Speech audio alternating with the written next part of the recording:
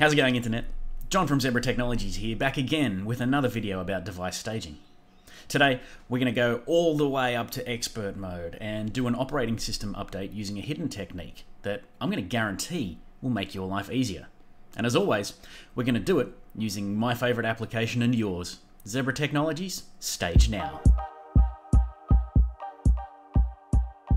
I'm going to intentionally bury the lead a little bit today because there's a load of relevant sidebar information that we need to talk about to kind of help set the background for the StageNow stuff that's going to come later.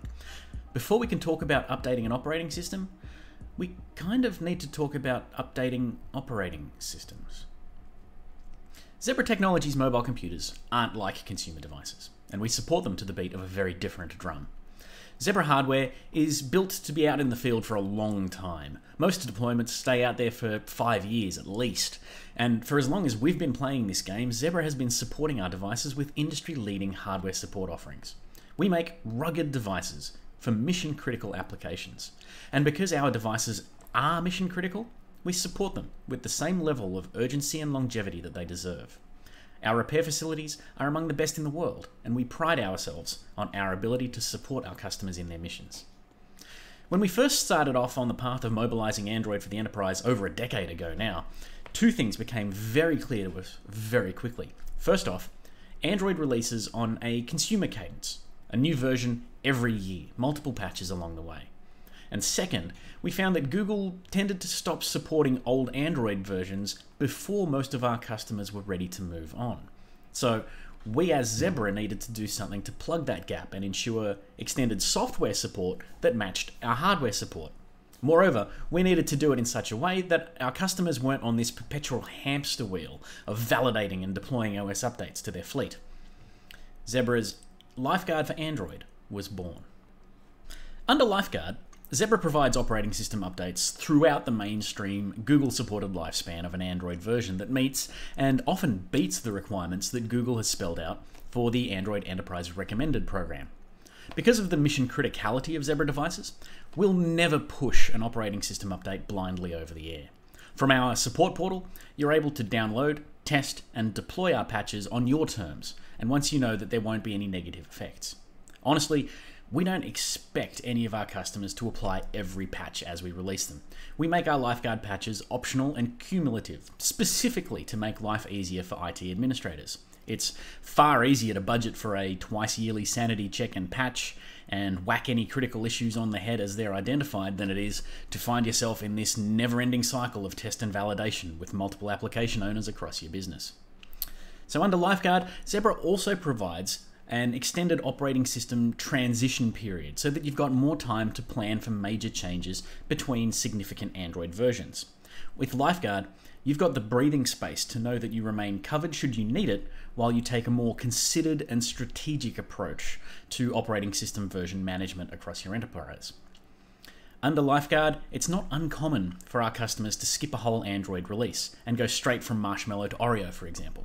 With this in mind, let's take a quick look at the Zebra support portal, familiarize ourselves with some operating system files, and plan for an upgrade. For this example, let's consider a customer who has a fleet of TC56s that they purchased in late 2017. They've been enforcing the original Marshmallow version of the operating system as their SOE, but now they're ready to upgrade. So what I'm showing on screen now is the download page of our support portal for the TC56. You can easily browse here from zebra.com. Here, we can see that there are 3 different Android versions available for the TC56, Marshmallow, Nougat, and Oreo being the most recent available OS for this device at this time. Since I'm coming from Marshmallow and I'd like to bring my fleet up to date, I'm going to skip Nougat and go straight to Oreo. If I expand out the Oreo section, I can see that there's the full image, which is the main operating system file needed to perform an update, and several patches subsequent to that main image. Remember, the patches are cumulative, so we can skip all but the most recent one of these. We still need the full image as the starting point in our transition from Marshmallow though. So let's go ahead and download the full image as well as the file for Lifeguard Update 20. And with those in hand, we're ready to finally open StageNow again and start building out our profile. In StageNow, we want to create another expert mode profile. Remember, because we're going to be starting from Marshmallow, we're going to have a much lower MX version than we may be used to. So make sure you set that appropriately or your profile won't work. I'm going to assume that my devices are already connected to my Wi-Fi. So the staging profile I'm going to build will only have 4 components. 3 instances of File Manager to copy the files, and a Power Manager to perform the OS update. And if you're paying attention, you're going to be asking why I'm planning for 3 file copy operations, but I've only downloaded 2 from the Zebra support portal. There's one final piece of dirty work that we're going to have to do ourselves, and it'll only take a second, and that is the little pinch of fairy dust that brings everything together and lets me apply multiple OS updates with a single barcode scan. Before we get to that though, let's push the 2 files that we've downloaded to our device. Our full update, so that we can upgrade from Marshmallow to Oreo, and the most recent Lifeguard patch. Make sure you pay attention to the target file names you use in both cases, because we're going to need that now. And if you're like me, and you like to use shorthand when you're copying things, you can trip yourself up here.